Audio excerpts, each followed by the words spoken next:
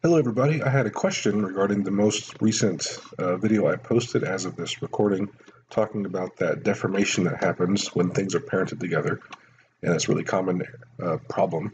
And the question was, well, why does this happen? I explained some ways of fixing it. There are obviously more ways to fix it too, but the question was, well, why does this happen at all? Well, I didn't really go over that in the video. That's true. And so let's do that now. I'll make a quick little video I can post on to the channel just to kind of talk about why this actually happens. So again, to demonstrate this, I'm going to do a little bit simpler this time. I'm going to create a polygon cube, and I'll make a polygon prism. Doesn't really matter what shape they are, but I just wanted to have two different shapes. And the prism kind of inherently is this rectangular shape. So what we're going to talk about here is non-uniform scaling versus uniform scaling. So if I just selected the cube and scaled it up like this, and you can see over here my scale x, y, and z's are all the same value, 7.171 in this case. So if I scale up my prism here just to make it look about the same, and I'm going to parent the prism to the cube. So prism selected, shift select the cube, press P to parent. So in the outliner, my cube is the parent of the prism. So when I go to rotate my prism, no problem. See that? No issue at all, because my parent's scaling is all uniform, all scaled X, Y, Z, all the same amount. I'm going to select my prism now, Shift P to unparent it. You can see here now it's not parented anymore. I'm going to select my cube again, and this time I'm going to do something like this. Let's make scale X and Y 3 and scale Z, specifically Z axis. Let's make it like 15, like this. So this is non-uniform scaling, right? The scales are different. X and Y is 3, those are uniform. Scale Z is 15, non-uniform. So again, I'll select my prism, and just for the sake of simplicity, I'll make all the scales here 3. It's whole numbers, no decimal points. I'll select my cube now and press P to parent again. So the cube is now the parent of the prism, once again. Now if I rotate in the x-axis like this, you'll actually notice there's no problem. No deformation happens. However, if I rotate it this way, now you see a large deformation occur, right? And again, this one has been scaled in the z-axis 15 units. So let me undo that rotation. And what were to happen if I unparent this, and let's rotate it 90 degrees this way, and then I'll scale it 15 units in the y-axis. You see how long it gets? About the same length it was when it was deforming, right?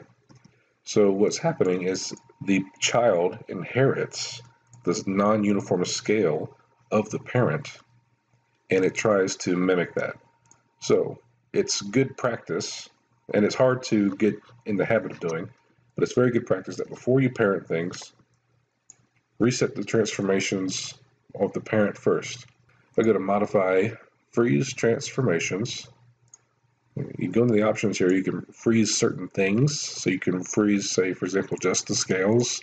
If you don't want to freeze, translate, and rotate for some reason, say freeze transformation. So you see the scales now are all 1, 1, 1.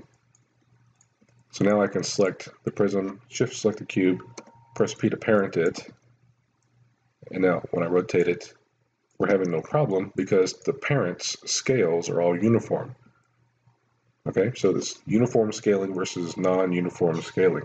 So what was happening, and one of the solutions I gave was by whenever you group this object before you parent it to the cube, is because that group is not being scaled or anything. It has that uniform scale of 1. So when I select the prism, press Ctrl G to group it, the group's scales are all 1, 1, 1, and then I can select the cube and parent it to it, with the cube still having that scale of 15. And so we get, again, this list like we had before with a group is between the cube and the prism. And now because the group's scaling is all uniform, we don't get any problems. However, if I do select the group, let me first unparent the prism. If I did scale the group for some reason, just for the, I mean, there's nothing there. It's an empty thing. But if you look at the group's scales, and I've changed them all now, and then I select the prism, select the group, parent the prism to the group, and then try to rotate it, we're going to get that problem again, just because it's that group's scales have been scaled non-uniformly. So that was why the group was a possible solution, but you can't mess with the group's scales though, or you get the same problem again. Let's look at something else now, another possible solution depending on what you're wanting to do. I'm going to take the scale of this back down to 3, so it's uniformly scaled now, 3, 3, and 3. So by default, or at least typically, if you were to look at the scale tool settings, so here's the scale tool in my toolbar. I'm going to double click it. Here's my tool settings. You can see my axis orientation here is object. I'm on the object level. And that means that if I were to rotate my cube like this and press R for the scale tool, you'll see the scale handles are oriented with the object's orientation. So the axis, the tool for the scale tool, rotates with the object. So if I rotate it at some weird angle and press R for scale, you see the scale handles are oriented with the object. Okay, that's with the tool being set to object mode. Now if I hold down the R key, which is the shortcut for scale, and then left click and hold out in space, you get those same tool settings here. This is my little shortcut I use to get to the scale tool settings. And here you can see the object mode is checked for it, the scale tool being in object mode. Now if you were to change it to world mode, so now I have my scale tool set to world mode, and if I rotate my cube and press R for scale again, you see how the scale handle does not orient it with the cube. That's one way you can tell that it's not in object mode anymore, it's in world mode. So if I scale this cube like this now in world mode, again, I'm emphasizing I'm in world mode and not object mode. If you look at the channel box, my scale X, Y, and Z is still set to 3. They're all still set to 3. I'm scaling it in world units and not object units. I'm scaling it on the world level and not the object level. Select my prism, hold shift, select my cube, and press P to parent. Again, my cube still shows a uniform scale because the object level scale is all uniform. It's the world level that has become non-uniform. So when I rotate the prism now, no deformation. As far as it's concerned, the parent has uniform scale.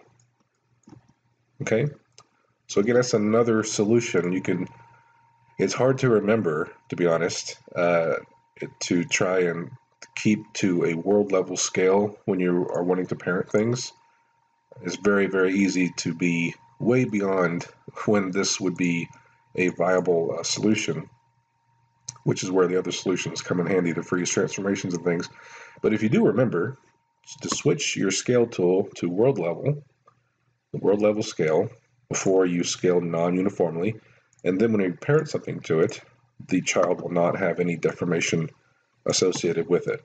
So that's the reasons behind it, the non-uniform scale of the parent. And that's why when the scales are non-uniform, you have that deformation happen because the child inherits that non-uniform scaling. So and that's why the solution, or one of the solutions, is to freeze the transformations of the parent to make the scales uniform again. So anyway, I hope this video helped explain the reasons behind it and help you possibly prevent it in the future. Thanks again for watching. Talk to you later.